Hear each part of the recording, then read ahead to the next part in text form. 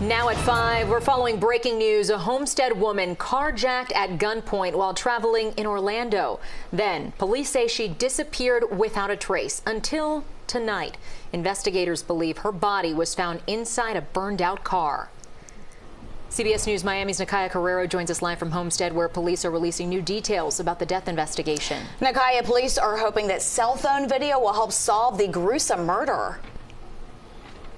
That's right, Naja and Lauren. Seminole County Sheriff's Office says they found a burnt out vehicle and body inside that vehicle that they believe and confident are that of a Homestead woman who lives in this home right up behind us, Catherine Altagracia Guerrero de Aguavillas. They also say this was not a random act of violence. Seminole County Sheriff's Office says Catherine's husband informed them she was traveling to Central Florida to visit family, but no family names were given and they could not locate any family in the Central Florida area. The Sheriff's Office is searching for the green Acura that the suspects were in. Sheriff's Office says evidence shows the green Acura was following the woman for some time.